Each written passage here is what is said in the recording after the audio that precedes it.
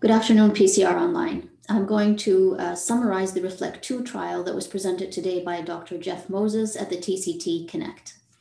Now, this study is a second phase of the initial REFLECT trial, and its aim was to look at the latest iteration of the TriGuard embolic protection device, the TriGuard 3. It was a 2-to-1 randomization, and they looked at the historic controls.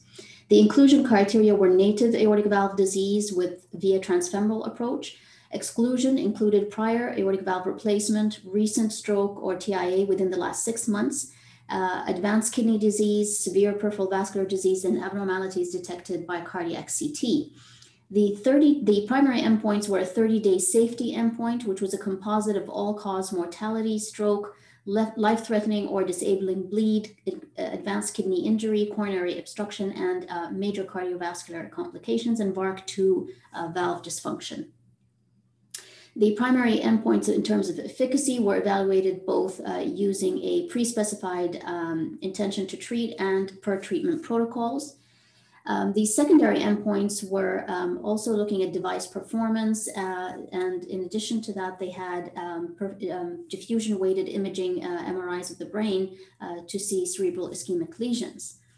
They enrolled, after enrollment, approximately 179 of the 225 initially planned for randomization completed the study. The baseline characteristics, the age was 78 to 80 almost, with males approximately 55 to 60%. Diabetics were about 40% of the enrolled population. Prior stroke and TIA was the only significant difference really here was 17 in the combined TriGuard 3 compared to the randomized controls, which was 5.3. And carotid disease was very similar at 19.9% against 23.2%.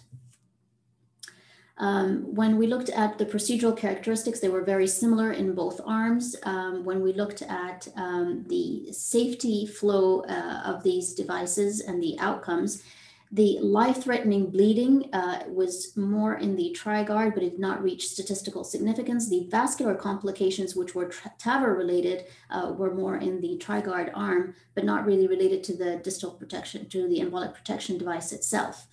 In terms of in-hospital stroke and 30-day, it was similar, not reaching any statistical significance in either arm. And when we look at other endpoints, such as the composite of all-cause mortality, cerebral ischemia, and so on, once again, whether you look at it with intention to treat or per treatment protocols, they were not very different. Now, the post-hoc analysis, several studies have demonstrated that lesion size on diffusion-weighted MRI imaging is associated with clinical symptoms. And so that was really the basis for their post-hoc analysis. And when they did, in fact, do it, there was suggestion that there was improvement, but it did not reach statistical significance. So the REFLECT-2 trial met the primary safety endpoint that the TriGuard 3 embolic protection device was safe in comparison to the historic TAVR data. When looking at primary 30-day safety endpoints, it was higher in the TriGuard, primarily driven by TAVR vascular complications. And when we look at the post-hoc diffusion-weighted MRI analysis, suggests that the TriGuard may reduce ischemic lesions. There's a signal to suggest that. Now, similarly, the STS registry was presented at the TCT, and it looked at the various patterns in the United States.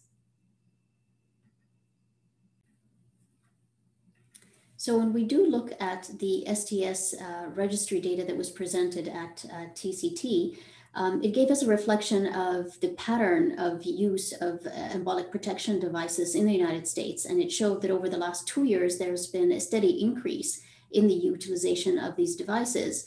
But only about 28 to 30% was the utility of this device. But there was significant variation in all between the centers.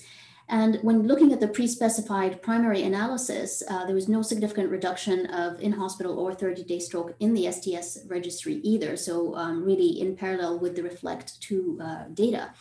But when secondary propensity-weighted analysis was done there was a modest reduction in stroke.